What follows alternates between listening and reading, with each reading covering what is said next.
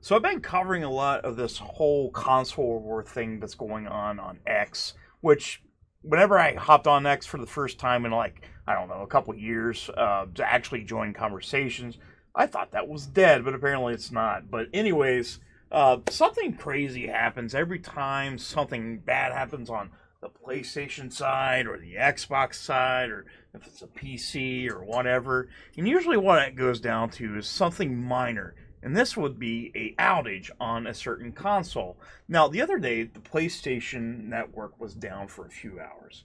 That means a lot of people could not connect on PSN for a very long time. I think it was 5 hours, not a very long time, but to gamers, that's a long time.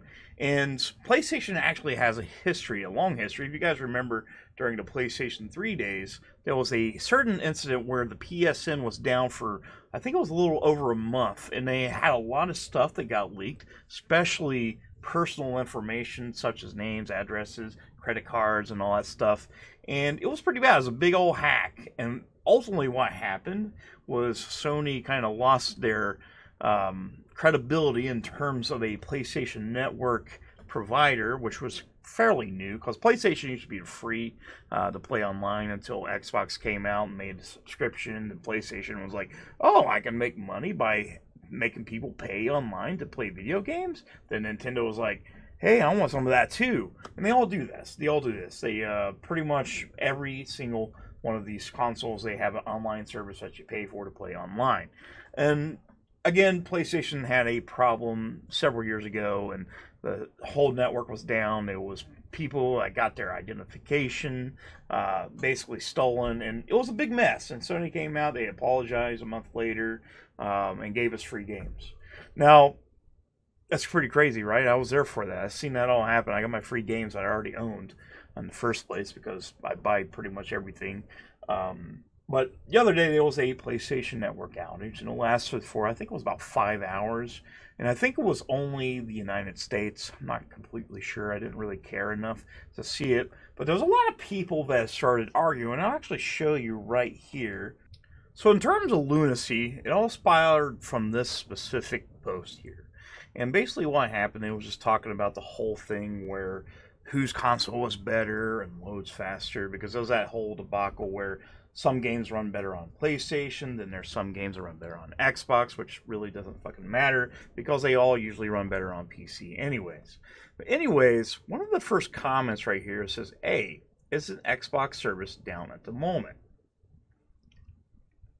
And it was. It actually was. They're not wrong. They're not wrong with that. But the thing was, what was really weird, was a bunch of PlayStation fanboys started dogpiling after I posted this. So I said, wasn't PSN down yesterday? Then, it gets wild, it gets really wild. So you start seeing stuff like this. They basically going down and they're comparing who had the worst when it comes to outages, when the fact is both systems had outages, but now for some odd reason the PlayStation fanboys are like, hey, my outage was better than your outage, which is the weirdest fucking flex I've ever heard in my entire life. I mean, that's a really weird flex. Like, oh yeah, my outage was better than your outage. That's so awesome and great. PlayStation rules, bruh. Xbox is poopy. And it's really funny to see these people do this because it doesn't matter what you say to these people. They'll come back and they'll be like, well, PlayStation's better. I can do this and that. Why, your PlayStation's off. And actually, you could play games on your PlayStation single-player games when it's offline. And a lot of the guys, the Sony guys, was like, oh, Xbox can't do that. But there is a way to set on an offline mode on the Xbox. This actually exists. There is an offline mode, especially if you have your console set as the primary console to play on. So when you go offline, you set it to offline mode, you can play your single-player games. But for some odd reason, like the PlayStation guys, like, nah, that's not good enough. That's not good enough. It just needs to work.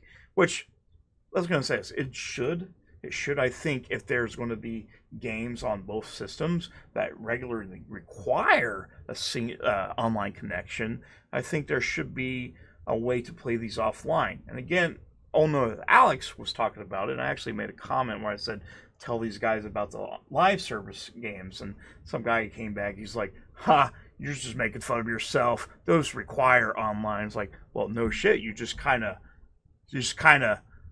put yourself in the corner there, bud, because, you know, I mean, that's what PlayStation is heading towards. I even said it. Every time the CEO sneezes, or CEOs, they decide to change their focus from live service games to single player. I don't know. It's just stupid. It's just stupid. And, you know, Alex was pointing out that Helldivers 2 needs an offline mode. I do agree. I believe every game that comes out, that especially a single player game, for sure. I don't know why the fuck that a single player game needs to require online access. It doesn't make sense to me. And a lot of these companies are pushing that, and I don't know why. It's just something we don't want. So whenever, you know, let's say fucking Ubisoft with their Assassin's Creed games, like, hey, we're going to shut down the servers and stuff, so you're not going to be able to play Assassin's Creed anymore, even though you paid $130 or $140 for this game, that shit's not going to work anymore. Which is stupid, which is really stupid. We're seeing things like that happen now with like Forza and several other games where they're taking these games offline and you could no longer play them anymore, even if you spent a ton of money. And it's just wild to me that 2024, we don't have an option to play games offline for the most part, because the vast majority of games that's coming out these days are live service games. That's basically how it is. They have to have an internet connection, and it shouldn't be like that. It really shouldn't be like that. But I don't understand the dichotomy when it comes to when two consoles, especially billion-dollar companies that has networks that are dedicated for online play, if one goes out, the Xbox guys claps. If the other ones come out, the PlayStation guys clap. It all ends up being some big argument about whose was worse or whose is better. This has been a crazy thing that's going on for many, many years. You actually have decent-sized creators doing this whole console war thing. For billion-dollar companies, now, here's the thing. If you're getting paid to shill for a billion-dollar company, then, you know, that's one thing. But if you're getting online and pretty much worshiping a plastic box for a billion-dollar company that doesn't give two shits about you, and quite possibly, if they had a chance, if they knew if they could throw you into a meat grinder and get money for it and call it an online service, then they'll probably do that.